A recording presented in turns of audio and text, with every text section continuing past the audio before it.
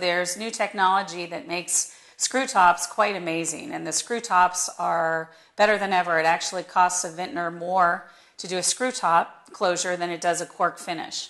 And certainly there are folks that believe very strongly in the freshness of their wine and not having any issues with cork taint, which is a problem sometimes when corks can be faulty, that they've made the commitment to have a screw top to preserve the freshness of their wine.